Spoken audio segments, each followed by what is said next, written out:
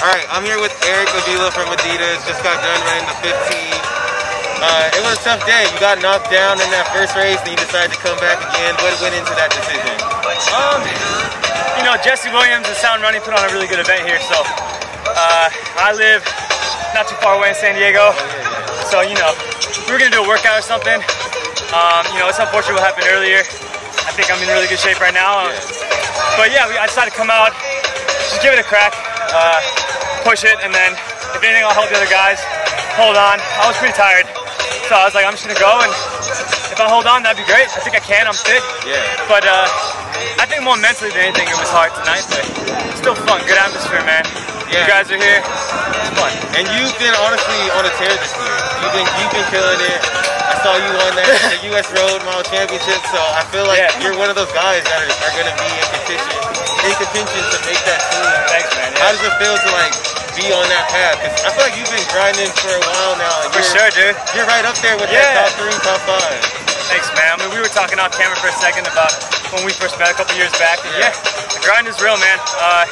But it's starting to pay off. I think I'm in phenomenal shape, and I think that was a very subpar effort this evening, as you know, and that's a good place to be. If a 339, 340 is like a, you know, I didn't feel very good at all, but yeah, I think it starts up here, and winning some races, being in the mix with those guys when they make those moves, and just being there in the right moment.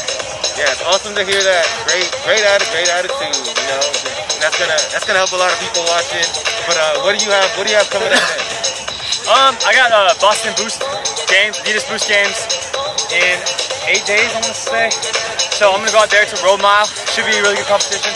And then after this, I was hoping to hit a fast mark, but I think I'll probably go to Point Track Best and we'll go for it there. Everybody seems like they're going up there. Yeah, I wasn't sure if I was going to, but I think why not? Let's do it. Hey, is there a rivalry between you and Hopple? What's going on? I saw something on the ground with like Team Eric and Hopple.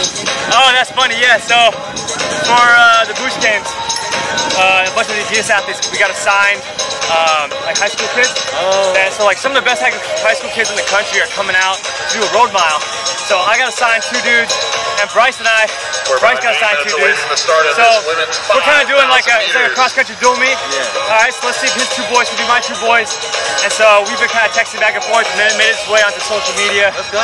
So let's go. We'll see. We'll have to make T-shirts or something. Well, we're team Avilla. We're team Avilla here. There you go. Hey, thanks for talking with us. Yeah, man. Appreciate you boys.